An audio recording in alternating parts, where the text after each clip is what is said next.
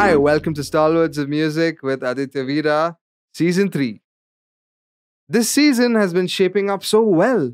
We've had 14 guests who specialize in different music realms, ranging from jazz fusion to blues, Latin pop, and even Bollywood. For the first time, there's rock, hip hop, dance hall, and reggae music. These include three festival and concert edition podcasts for the Mahindra Blues Festival, Oddball, and Scott Henderson's Bangalore tour.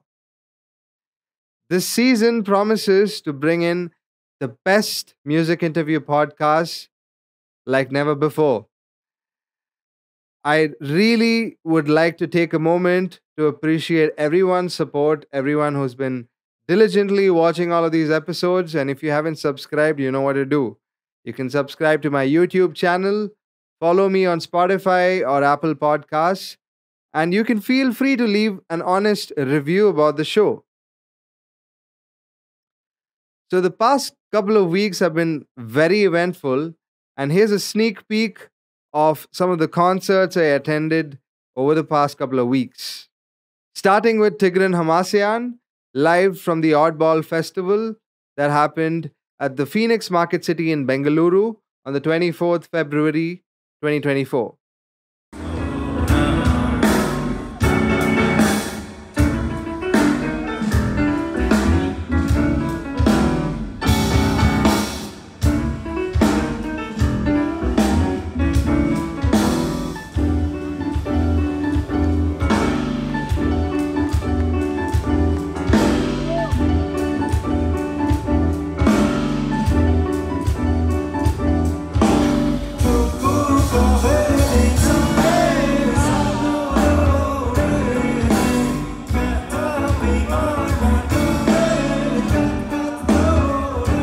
Second concert I got to attend was called India Jazz Up, featuring Trilok Gurtu, Paolo Frezu, and Rita Marcotuli. It happened at a wonderful auditorium called the Prestige Srihari Khodi Center. You gotta check out a sneak peek of this video. It'll blow your mind.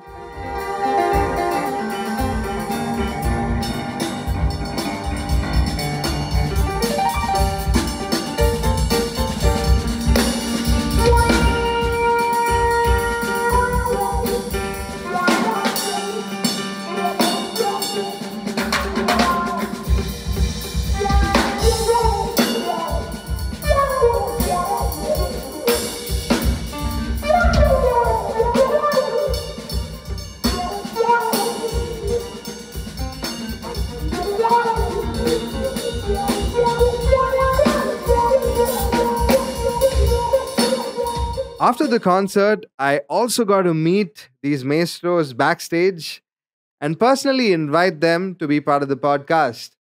We'll find out shortly if they'll be able to make it.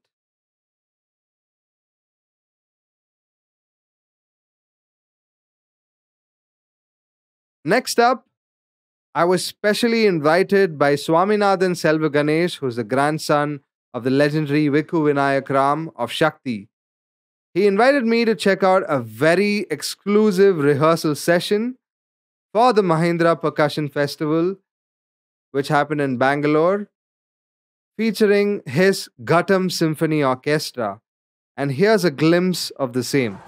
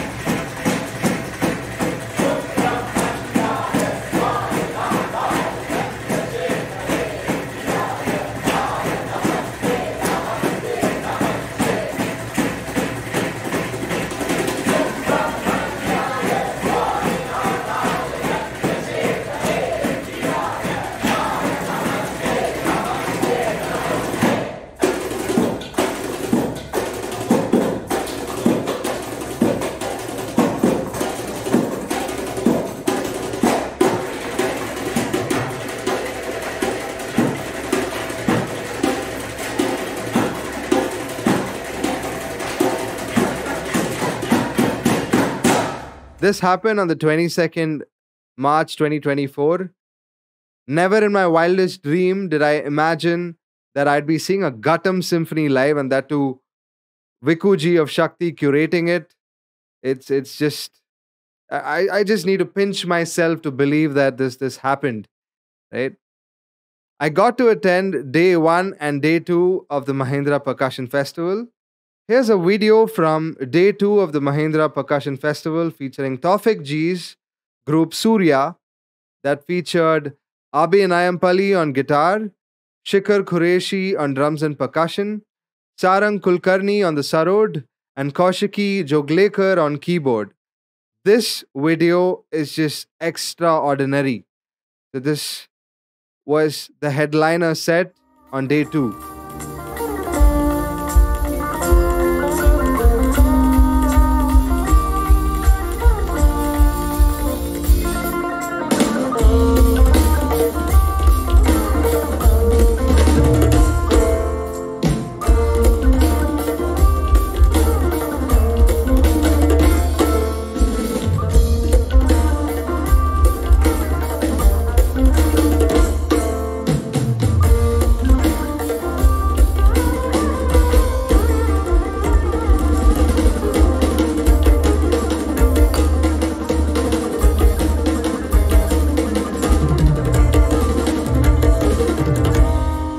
After day 1 of the Mahindra Percussion Festival, Vikuji's Gattam Symphony Orchestra was easily the highlight for me. Post the concert, I got to meet them backstage. This time I got to meet Uma Shankarji, who is Vikuji's son. And I also got to personally greet Vikuji for everything he's been doing for generations now. And yeah, there's a third generation which is ongoing. His grandson is spearheading this movement. Felt so nice watching all of them. And another lady, very interesting personality, probably one of the first Gattam players in India, who's Vikuji's disciple again, Sukanya Ram Gopal. So I got to interact with them for a couple of hours, and it was a surreal experience.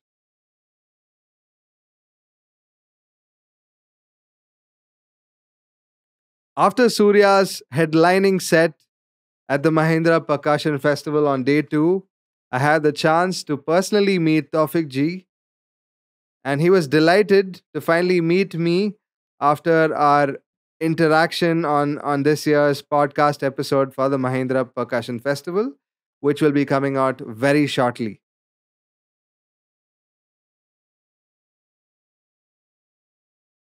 Last weekend, I got to witness a 2-day extravaganza curated by NCPA.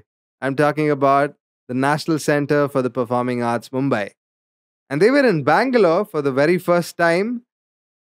They had the Symphony Orchestra of India on day 1, who mesmerized me by playing a couple of their standard classical tunes that featured Mozart symphonies, Bach symphonies, and the highlight of the evening for me was when they played the Harry Potter medley. It was for close to about 5 minutes, and they did it in their own inimitable style. It was just fabulous. And post that, they played the Pirates of the Caribbean medley, followed by a lot of Bollywood Indian mashup tunes, uh, which had a couple of popular numbers. And they closed their set by playing A.R. Rahman's Jai Ho. What a night. And later they had the Unerased Poetry, featuring 3 incredible poets who did their routines from different parts of the country. Day 2 of NCPA at the Freedom Park was even better. The evening opened with an Odissi dance performance by the Srajan Ensemble.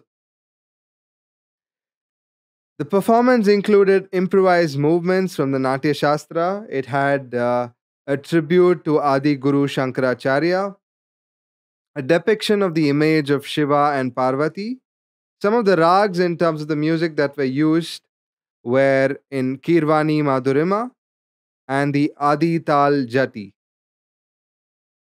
Their coordination together as a unit was impeccable, and some of the formations and the mudras that they were trying to showcase left me spellbound. The evening just didn't end with the Odissi dance performance, but there was Darren Das who would put up a wonderful musical night for all of us, making us shake a leg with retro and dance numbers, a lot of ABBA, Boney M, and even Brian Adams. So he made us dance the night away.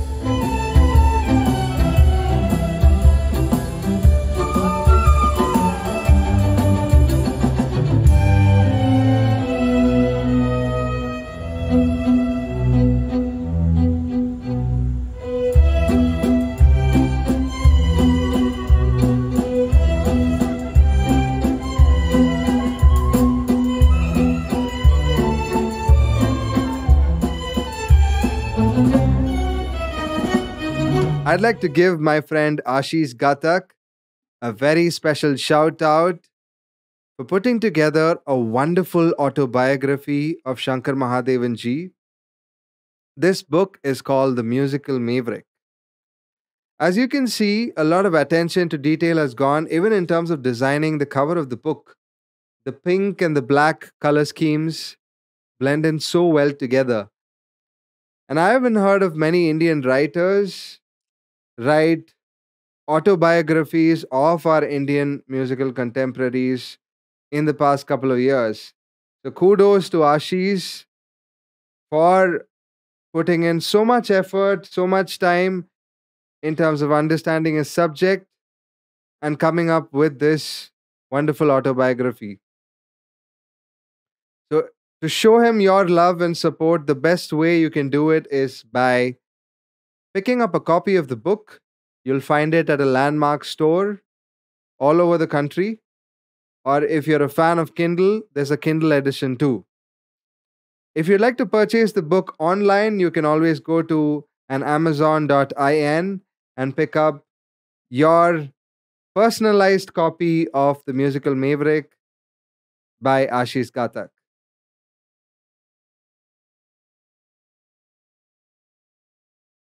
Speaking of my guest today, he's none other than Chief Adjuah. He was formerly known as Christian Scott, and he's a Grammy nominated musician, composer, producer. He's renowned for his innovative approach to jazz.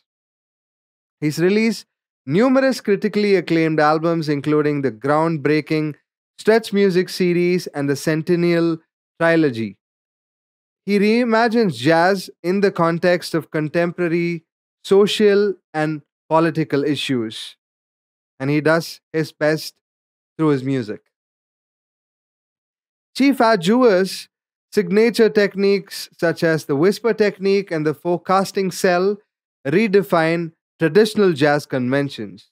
He's also a pioneer in genre blending fusion jazz with trap, West African, and New Orleanian Black Indian masking traditions.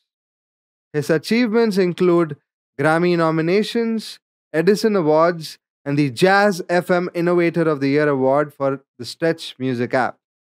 He's collaborated with several many artists that include Prince, Tom York, Saul Williams, and many more. His impact extends beyond music through his community service and advocacy for human rights. His dedication to decolonizing sound and uplifting communities solidifies his legacy as a visionary in the world of music and activism. So, without any further ado, I'm delighted to welcome my guest for today, Chief Adjuah. This is Chief Adjuah, and you're listening to Stalwarts of Music with the Aditya Veera. Hi, Chief. Namaste. Hey. Welcome to Stalwarts of Music with Aditya Veera. It's such a pleasure to have you on the show, sir. Thank you for having me. Incredible. So, I have a couple of interesting questions coming your way. But before we get started, where are you right now? What's happening? I'm home actually in my house in one of my music rooms. This is the electronic room. Uh-huh. I have a bunch of gear and different things, and write and ideate some things from here. And then Okay. I have an acoustic room that has a bunch of really old drums from all over the world and different sounds that I compose from as well. Marvelous. Marvelous. Looks beautiful. Oh, thanks, man. That's such a So pretty it's a lot sight of drum. from, yeah. Yeah. Looks like an antique room with some Oh, incredible instruments and everything that you've beautifully placed. oh, Yeah. thank you. Yeah, these ones get beat up every day. All right. All right, Chief. Let's start with our agenda. So, my Mhm. first question for you would start with the whole idea. If you had to explain your musical style in simple terms to the listeners of my show, how would you Mhm. describe the traditions and influences you personally embody? Is there a specific genre or roots associated with your music? Yeah, the root of the music comes from the New Orleanian perspective, and the cultures that are tethered to African systems of retention in Louisiana. Hmm. I come from a tribal chiefdom system in New Orleans from the Maroons of Louisiana, and a chieftain of a tribe or a nation referred to as Shotokan, which essentially means the unity. Mm. Uh, so I grew up in a very specific kind of culture and household that was really responsible for maintenance of the skeleton keys of the types of expressions that eventually became known as blues or jazz and these sort of things. So Okay. our sort of artistic contribution sort of rest in the very beginning of these things coming from Africa and eventually becoming American forms, Hmm. but it predates all of those things, right? Mm. Mm. So our the rootedness and our expression actually comes from the actual root Okay. of which most people would call American music. That's rock and roll, jazz, all of the different things. But it is intentional about trying to grab as many languages and as many vernacular and approaches to music as possible to sort of unify everyone under one larger definition that deals with the human being, Hmm. not the tribesman or this nation's person or this ethnic identity, but Okay. the human being's capacity to be able to share sound as a means of being able to move forward as a larger society that acknowledges the validity and the beauty and all of the perspectives of human beings, not just one race, class, or cult. So that's sort of genre blindness in music, but from the Mm. rooted Afro American perspective. I see where you're coming from. There's very rich musical heritage, and you're trying to embody the highest aspirations of someone who'd like to take these traditions forward. Pretty Mm-hmm. incredible because we don't see a lot of them. In fact, I was having a conversation last week with someone, and in fact, it was Shaggy, and Shaggy was asking me, do I know my great grandparents? Do I know the roots of where my ancestors came from, and do I know a lot about them? I don't, but you Mm. seem to be quite well informed. Yeah, I Yeah, think. well, I mean, we in my family culture and the tribes culture, Yeah. there are they have actively worked to remember and to hold on to as much of that as possible. Mm-hmm. But I would say in the larger New Orleanian culture, Yeah. there I don't know that it's that specific. I think that there is a um a large collective cultural memory that exists there because the expressions never stop. That Mm. also tethers you to your history a little bit differently because they're Yeah. still singing the same songs, Correct. right? Correct. So it can be very cool to grow up in a space where they're that intentional about retaining those kinds of histories. Yeah. Lovely. Lovely.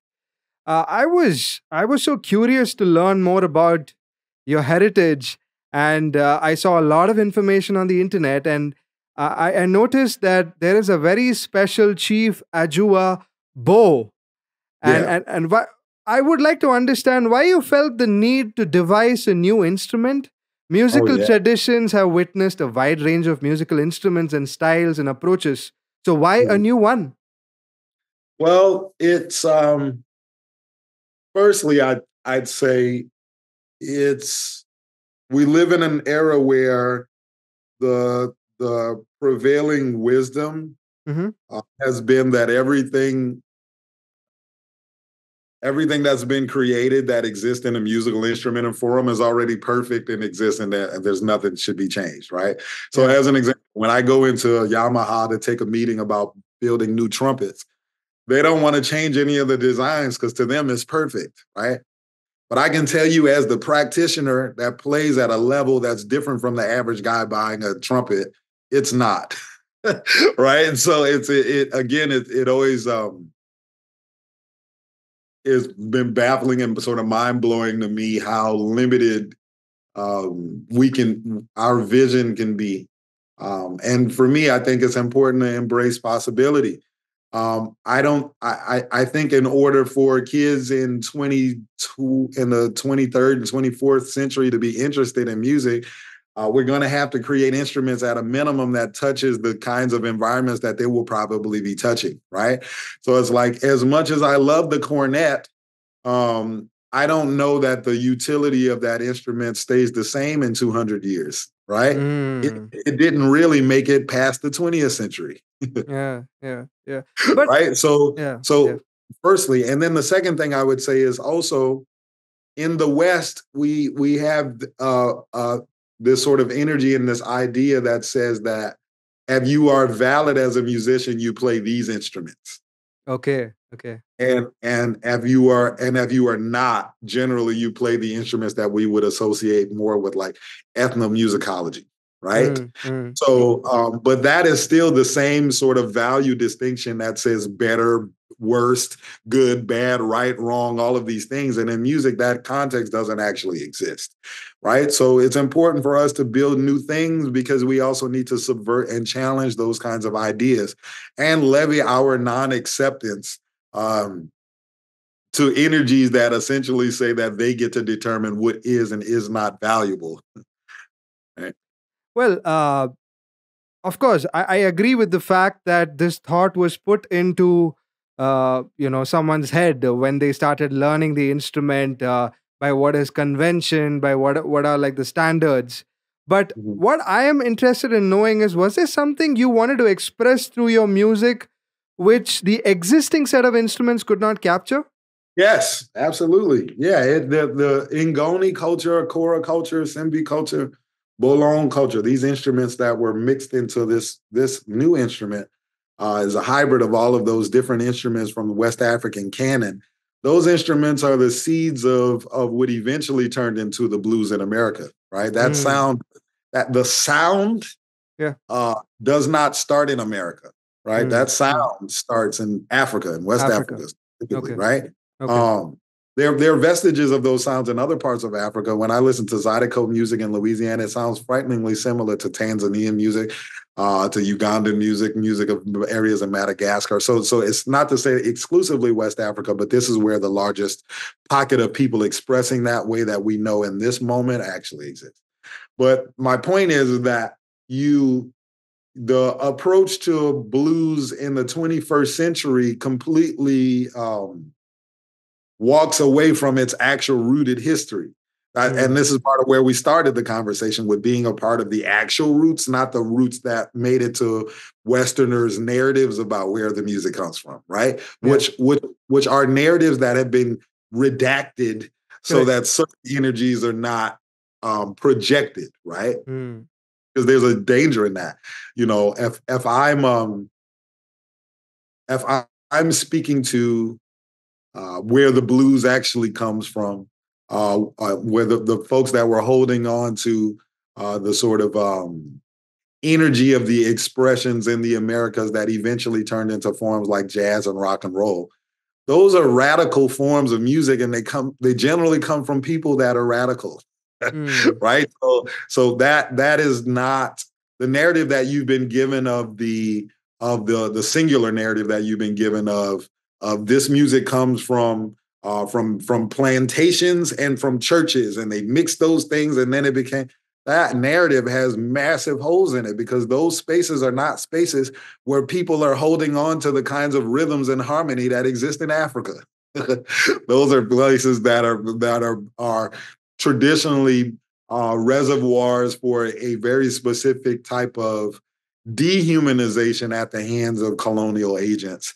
That there's not a space for radicalness. So anyone that actually takes a closer look at it would be able to say that, yeah, okay, it makes sense that some threads come from those environments, but this music sounds radical to me. So who are the radicals? If you find those people in Louisiana, historically, those are people that were maroons and that were running away and that were creating their own spaces and territories and that were saying, you cannot dehumanize me or levy the fact that I am levy any sort of vestige of a perception of inferiority to me because I'm not inferior. I'm actually, in some cases, you're looking around and you're saying I'm all the things. So so the music comes out of those energies. So I needed to be able to compel in those ways. I had to create a tool that allowed me to access and channel through ancestral recall and memory those energies. And it doesn't exist on this. Right? It exists here once musicians like Freddie Keppard and Buddy Bolden and Kid Ory and Louis Armstrong get their hands on this.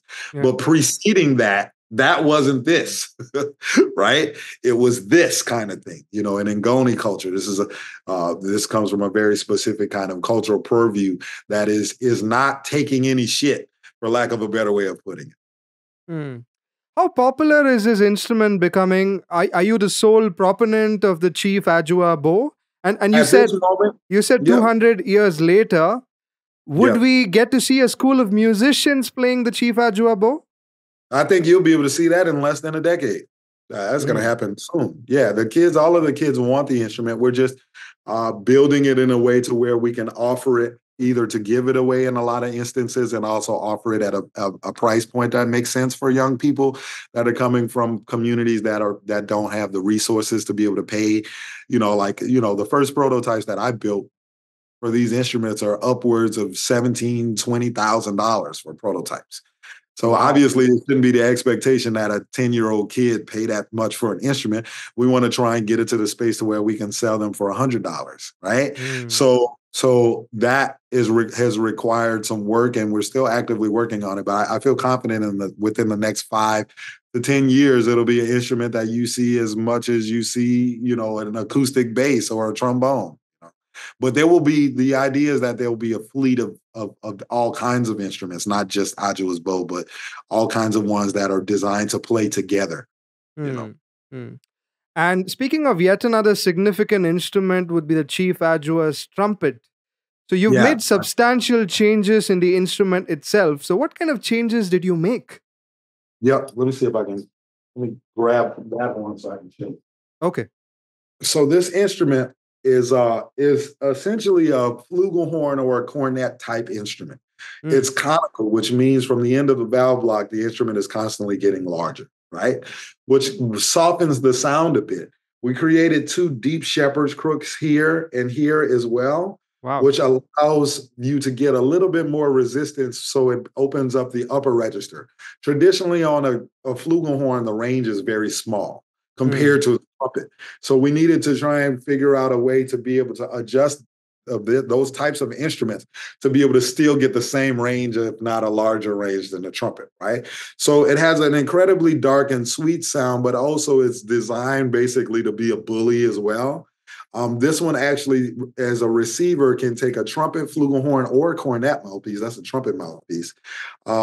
And the receiver is actually integratable in that you can actually take it out and make adjustments and do different things. So, lovely. So a different sort of advents. Also, the bore size is extremely large on this instrument. So, very different from a trumpet, a flugelhorn, or a cornet. Once you actually play it, Well, you should definitely send some of those to India. We'll have that would be great. Yeah, we'll have an entire battalion of musicians carrying these traditions forward in our country. Yeah. Yes, please. And the thing is, we have to play there. I have never played as a leader in India. I play with other bands, but never my own band. It's crazy. What are you waiting for? I'm here. For someone to call. I'm right here. I would be more than happy to put you in touch with the best promoters in my country. Let's make it happen, man. Chief. Yeah. Please, yes. Actually, the person that's on the what I'll do is when we leave, I'll give you my information and also Becca's information. Yes, She would please. be the person that would be able to liaise between those folks. But we would love to come, and it's actually kind of a travesty that we haven't been there because it's like I've always been such a huge fan of the culture and the music, even the dress style, all of it, the swag, Yeah. all of it, right? So, I was recently I ran into Anushka Shankar and we were talking about like Oh, favorite lovely. movies like Devdas, and she was like, "How do you know that?" And so I think Incredible. it Yeah. would be really, really great, if we were fortunate enough to be able to get the opportunity to come in to be with the people there. That would be great. Well, I am going to be sure to sort of make this happen for you. Yeah. Thank you. Appreciate And that. I'd be more than happy to show you my country, host you, Oh, that would be uh, great. Yeah. feed you some nice Indian, South Indian food because that's where I come from. Okay. And yeah, you'll get a beautiful free guided tour in my I country love very it. soon. Yeah, I love yeah, that. yeah, You got a deal, man. yeah, yeah, yeah, yeah. I love So, it. Chief, do you ever suffer from an identity crisis? You worked on over 17 plus albums, from what I gathered, and you were formerly known as Christian Scott, and later you evolved into Chief Xian aTunde Adjuah. Mhm. Multiple identities, as I can see. For each for each person listening to your music, they would perceive it in a certain way. Is there a Mhm. favorite identity among people? No, well, the thing is, it's all to me the same identity. Yeah. I was born with that Western name. When I became chief, the name and title changed, Uh huh. right? Hmm. But I'm also not a person that appreciates all the histories of how Black people in America got their names, right? Right. Right. And held on to their surnames. That is a very evil, dark history. And one of my contentions is that one of the last lines of true emancipation is to make sure that we also liberate our names, Mm. right? Mm. But for me, I don't. I think people that know me, the funny thing is that I'm always the same, and it doesn't matter what context you find me in. So Yeah. I think a lot of people find it to be pretty fascinating that a person that is actually so kind of steady Yeah. actually has so many different ways you can refer to them. Right? So it's kind of an odd thing, but all of it has been a trajectory to the same thing. I do feel more comfortable and prefer to be called either Chief, Zion, or Adjuah. I Mm. don't like to be called Christian or Scott. And legally, my name is no longer that as well. Makes sense. Makes sense. But from an identity perspective, nothing has really changed. I think part of the reason this has been a harder thing and something that people kind of have to wrap their heads around still is because it actually took so long for me legally to change it. Hmm. Because in Louisiana, you have to petition judges to do it, and the judges denied me for many years. Yeah. One judge said that he wasn't going to allow me to advantage myself by having my own name. Yeah. So those are still the kind of battles that we're fighting as Black persons in America. Still, and so I take pride in the name in a different way because it's also something that I had to fight for. Makes sense. Makes sense. Fair enough. You're a chieftain and Idi of the Zodokan nation of New But, Orleans, mhm. and you embody this culture from what I've gathered. So I would like to understand how threatened in the long term do you feel the civilization you represent is Mm. going to be in? No, I don't What think situation? I don't think it's threatened at all. Mm-hmm.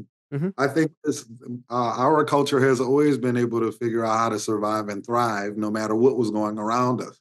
Okay. Uh, I think that's one of the positives about um, living the experiences that these people have lived and survived and endured, and also the relationship to indigenousness and also understanding the land and Yeah. actual energy. Like most of the people that I surround myself with and that are internation, they really understand the natural world to a different degree than other people.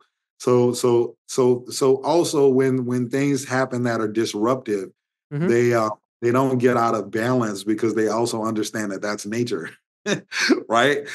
So I think it growing up in the chiefdom system and the tribes, it allows you to take a Hmm. longer view of things, and so you don't really get caught up so much in the day to day sort of minutia of surviving the sort of American experience.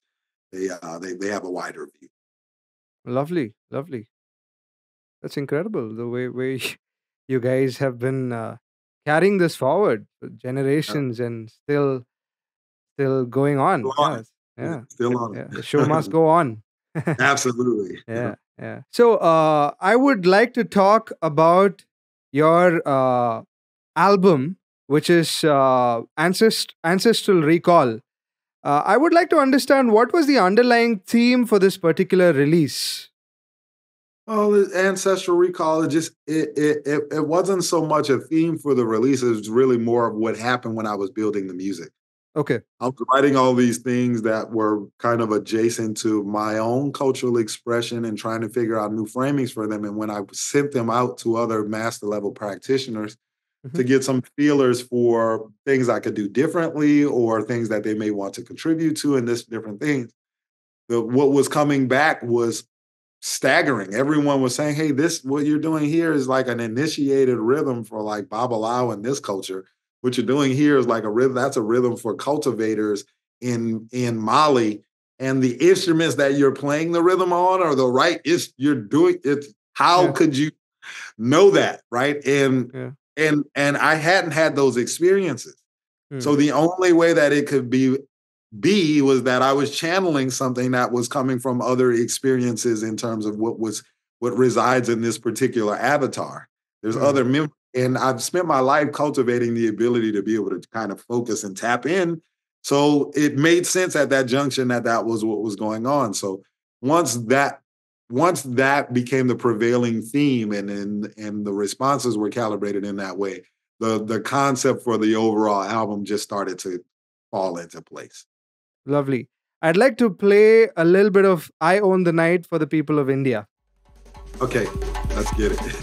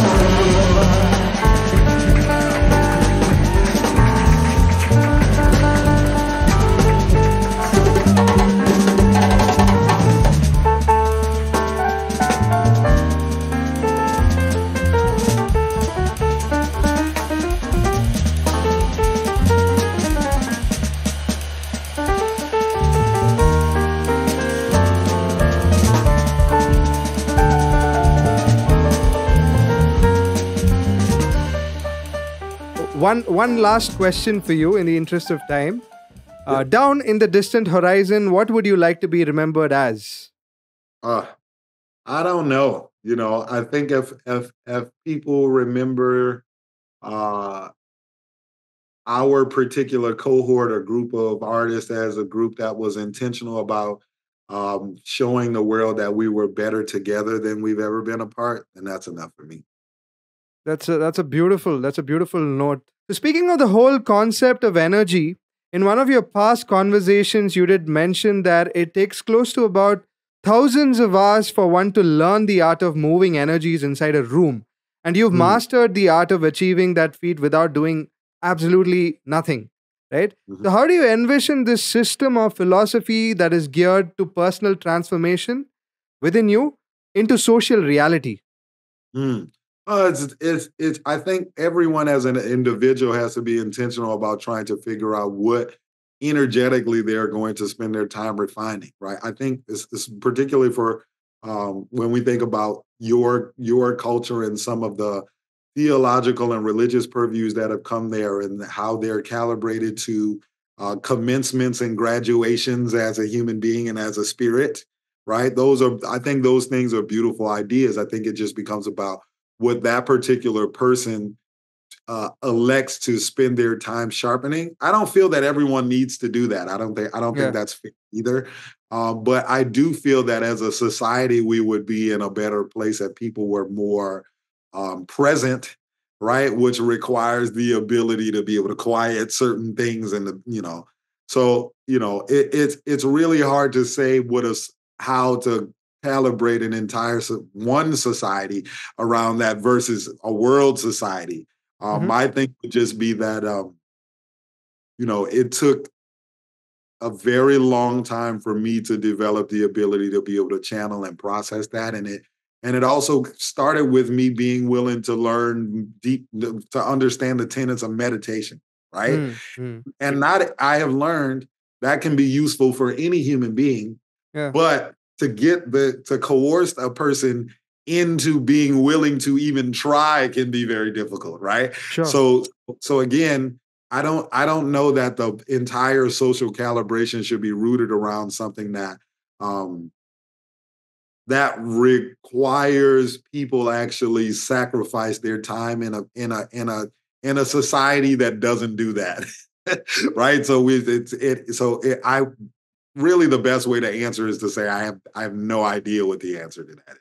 You know, All I right. I just know what works for me, and I've seen how those kinds of people that develop the ability to be able to do that, whether or not it's in a musical context, a presentness in life context, it's another context, maybe a sport or a healer or whatever it is.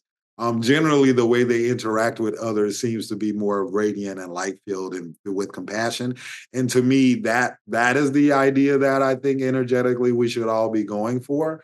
But in order to get into that space, we're going to have some serious reformation as it relates to how we educate children as at a minimum. Because once a kid is 15 years old and they've already deemed that way of that system of thinking or being is not valid, is very difficult to get them to change that.